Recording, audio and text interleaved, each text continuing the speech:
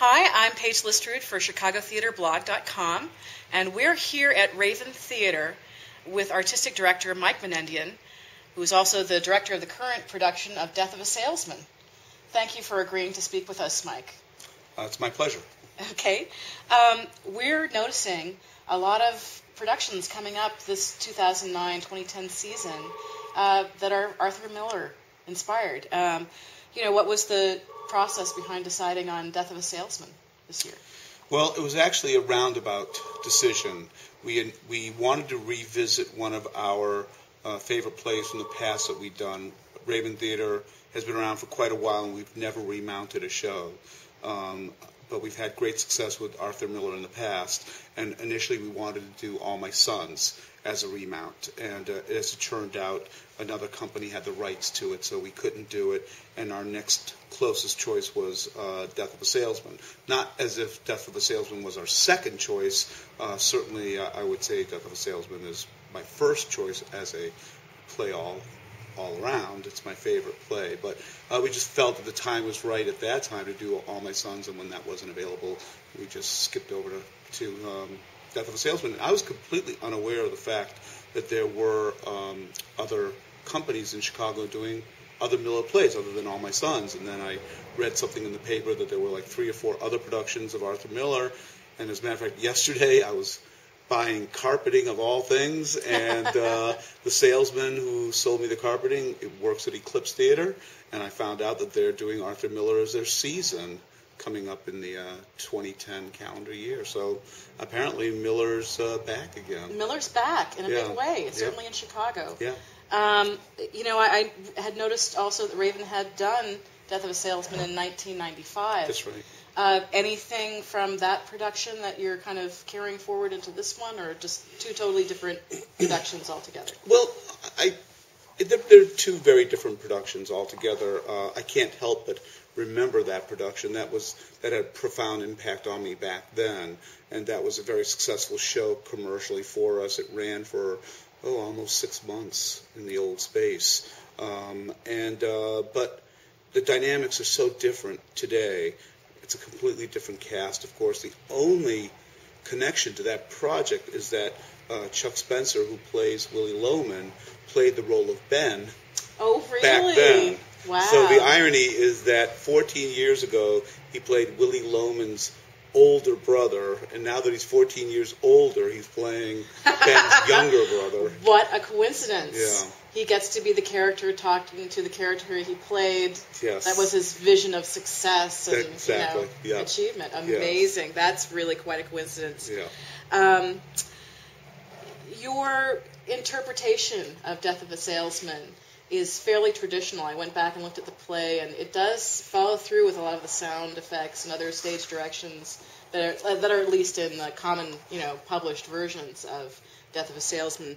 But I couldn't help feeling that your production here at Raven had a much more impressionistic, less jarring, less frenetic, much more softer, more impressionistic take on the story. Than when you read the script Than when itself? I read the script itself, That's interesting, yeah.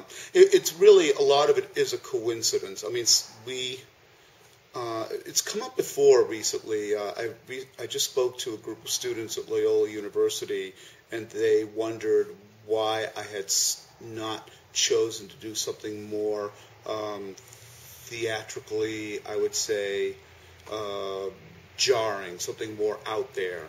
And Death of a Salesman is a play that I know backwards and forwards, and I felt that to be true to the story, there's a real specific story there, and I didn't feel as if I needed to make a visually, dramatically different interpretation, but I made many subtle interpretations that were different from what's in the script. Took liberties here and there when the boys chime in that Uncle Charlie's not well liked. That's not in the script exactly, but I made it a mantra of the family, and so that it's something that it's been drilled into their heads so much that they know that. Some other elements of it, I mean, it's not really clear with lighting. It's not really clear with the underscore of music and other elements that is really part of the script. It's not like you have to do any lighting changes. You don't have to do any kind of a musical thing other than the flute that comes up in the script itself. But even that we took liberties with. We weren't exactly on the moments of whenever you read it in any particular script saying now the flute appears as a memory of Ben, or So there are little subtle changes that aren't part of the script. But I didn't feel it was my place to do something that was so visually arrestingly different that you'd go, oh my God, what story is this? Part of me felt that, well, if I wanted to do something like that, then I probably wouldn't do Death of a Salesman. I'd do another play that lent itself to a lot more of a physical interpretation that might be different from the script. It still manages all the technical aspects of the scene design and the sound design, the music and the lighting. They still add up to something very evocative, though. It's not in your face. It's more going to elicit and draw out, a dreamlike qualities, in the production. I was told that Leif Olsson is the guy who composed the musical score for this production. Yes. The music is haunting. Yeah. It's really quite haunting. Yeah, I think so too. Yeah, it's beautiful.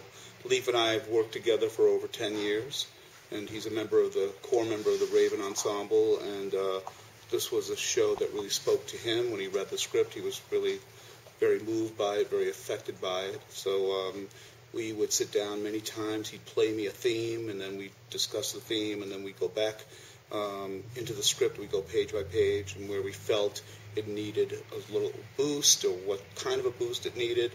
The shift in music from Act 1 to Act 2 is dramatically different. It goes from very, very intimate, very internal, to something that's very expressionistic with the modern jazz of the late 40s that had sprung up in America. He used that theme for the opening of Act 2 and just kind of blowing it out of Brooklyn into New York City, into Manhattan, and giving it the sense that now this man, Willie Loman, is going to venture into the jungle of Manhattan and, attempt to, fix things that are wrong. And it seems a jungle that his son Happy might be a little more adapted to than he is, but I'll come back to that a little bit later.